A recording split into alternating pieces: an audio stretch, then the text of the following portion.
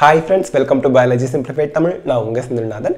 இந்த வீடியோல நம்ம வந்து neural control and coordinationல sense organs பத்தி டீடைலா பார்க்கலாம். So sense organs அப்படிங்கிறது என்ன? It detects changes in the environment. நம்மள சுத்தி என்னென்ன changes வருது அப்படிங்கறத கண்டுபிடிக்கிறது தான் sense organோட வேலை. கண்டுபிடிச்சா மட்டும் போதுமா? அத சிக்னலா மாத்தி அந்த சிக்னலை பிரெயினுக்கு அனுப்பணும். Central nervous சிஸ்டத்துக்கு. பிரெயின் என்ன பண்ணும்?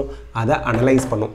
சென்ஸ் ஆர்கன்லேருந்து போன இன்புட்டை சென்ட்ரல் நர்வஸ் சிஸ்டம் பிரெயின் அதை அனலைஸ் பண்ணும். அனலைஸ் பண்ணது மட்டும் இல்லாமல் அந்த சிக்னல்ஸை ரிலே பண்ணுறதுனா அங்கேருந்து ட்ரான்ஸ்ஃபர் பண்ணுறது. ரிலேனா ஒரு நியூரான்லேருந்து இன்னொரு நியூரானுக்கு relay to appropriate centres in the brain. பிரெயினில் எந்த சென்டர்ஸ்க்கு பர்டிகுலர் சென்டர்ஸ்க்கு அந்த சென்ஸ் அனுப்புமோ அதை அனுப்பி வச்சுருவாங்க. இப்படி தான் நம்ம வந்து சேஞ்சஸ் இன் என்விரான்மெண்ட்டை நம்ம பாடி சென்ஸ் பண்ணுது, உணருது. ஓகேங்களா? இப்போது ரிசப்டார் ரொம்ப ரொம்ப முக்கியங்க. ரிசீவ் பண்ணுறவங்க தான் ரிசப்டார், ஸ்டிமுலையை ரிசீவ் பண்ணுறவங்க. ஓகேங்களா? இப்போது எனி என்விரான்மெண்டல் சேஞ்சஸ், அது எக்ஸ்டர்னலாக இருக்கலாம், இன்டர்னலாக இருக்கலாம்.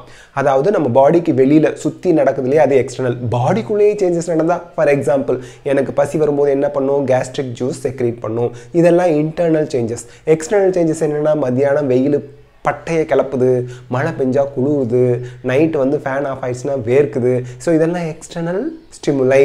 Okay, so external R internal ஸ்டிமுலை வரலாம். So external R internal environmental சேஞ்சஸை ஸ்டிமுலை R census அப்படிம்போம். இப்போது இதை ரிசீவ் பண்ணுறதுக்கு ஸ்பெஷல் ஆர்கன் வந்து நம்ம பாடியில் இருக்குது. அதுதான் இந்த சேஞ்சஸை கண்டுபிடிக்குது, டிடெக்ட் பண்ணுது. அதை நம்ம ரிசப்டார்னு சொல்வோம், இல்லைனா சென்ஸ் ஆர்கன்ஸ் அப்படின்னு சொல்வோம். ஓகே, ரிசப்டார்ஸ் வந்து receive stimulus from external R internal environment of the body and converts it into nerve impulse. இந்த நர்வ் இம்பல்ஸை ரிசப்டார் பிரெயினுக்கு அனுப்பும். ஓகேங்களா? ரிசப்டார் என்னவாலாம் இருக்கலாம்? யாரெல்லாம் ரிசப்டாராக செயல்படலாம்?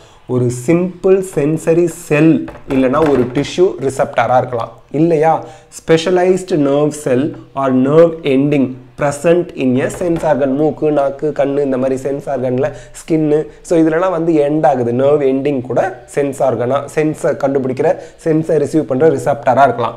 இன்னர்வேட்டட்னா ஒன்றும் இல்லை, சப்ளைடு வித்னு அர்த்தம். இன்னர்வேட்டட் பை சென்சரி நர்வ் ஃபைபர்ஸ். இந்த ஸ்கின்லலாம் வந்து skin supplied with sensory nerve fibre. அதான். Next, sensitive to specific kind of ஸ்டிமுலை. இந்த ரிசப்டார் எப்போவுமே எப்படி இருக்கும்?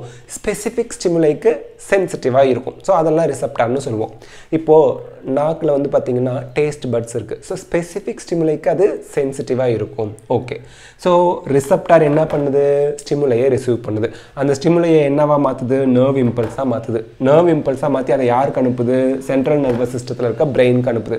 பிரெயின் வந்து அதை இன்டர்பிரட் பண்ணுது. ஏற்கனவே இருக்க எக்ஸ்பீரியன்ஸோட அதை இன்டர்பிரட் பண்ணி அதை டிரான்ஸ்மிட் டு இஃபெக்டார் ஆர்கன். இஃபெக்டார் ஆர்கனுக்கு அதை டிரான்ஸ்மிட் பண்ணுது. இப்படி தான் நமக்கு சென்ஸ் ஆர்கனோட செயல்பாடு இருக்குது. Classification of receptors. ரிசப்டார்ஸ் வந்து நமக்கு 5 டைப்ஸாக சொல்கிறோம். டச்சு, தொடுறது, ஸ்மெல்லு, மூக்கு, ஹியரிங், கேட்குறது, டேஸ்ட்டு, நாக்கு, சைட்டு, கண்ணு, பார்க்குறது. இதெல்லாம் based on the ஸ்டிமுலை they receive. என்ன ஸ்டிமுலை? லைட்னா கண்ணு, சத்தம்னா காது, அது மாதிரி என்ன ஸ்டிமுலை அதை ரிசீவ் பண்ணுது அதை பேஸ் பண்ணி, அண்ட் அதோட ஃபங்க்ஷன், கண்ணுனா பார்க்குறது, நாக்குனா டேஸ்ட்டு, சாப்பிட்றதுன்னா டேஸ்ட்டு, அதோட ஃபங்க்ஷன், இதை பொறுத்து நம்ம இந்த ரிசப்டார்ஸை கிளாஸிஃபை பண்ணுறோம். 9 விதமாக கிளாஸிஃபை பண்ணியிருக்காங்க. ஃபஸ்ட்டு வந்து தெர்மோ ரிசப்டார். அது வந்து டெம்பரேச்சர் ஸ்டிமுலை. யார்? டெம்பரேச்சர், வெளியில் ஹீட் அதிகமாகுதா குறையுதா அதை பொறுத்து. லொக்கேஷன் என்ன? ஸ்கின். இங்கே வந்து எக்ஸாம்பிள்ஸ் யார்? Crows ending, ரஃபின்ஸ் ending. பிக்சரில் வருது பார்த்துக்குங்க. க்ரௌஸ் எண்டிங் கோல்டு, சிசி, கேசி, அந்த ப்ரொனன்சியேஷன் க்ரௌஸ் கோல்டு ஞாபகம் வச்சுக்கோங்க. ஃப்ரிஜிட் அப்படிம்போம்.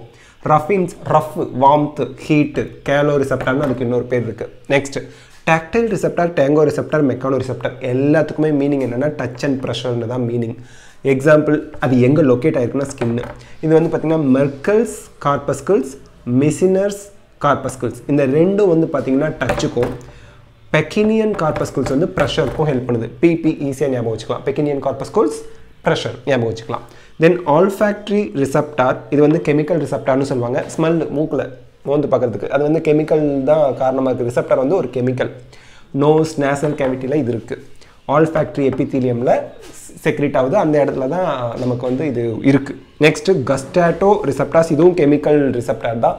ஸோ கெமிக்கல்ஸ் இது செக்ரேட் பண்ணுது. டேஸ்ட்டு டங்கில் இருக்குது. Taste buds present on tongue, soft palate, pharynx and epiglottis. வாய் பகுதியில் இருக்கு இல்லையா, இந்த ரீஜன்லலாம் நமக்கு வந்து கஸ்டேட்டோ ரிசப்டார்ஸ் இருக்காங்க. இதில் வந்து ஆல்ஃபேக்டரி ரிசப்டார், கஸ்டேட்டோ ரிசப்டார்ஸ் வந்து கெமிக்கல் ரிசப்டார்ஸ்.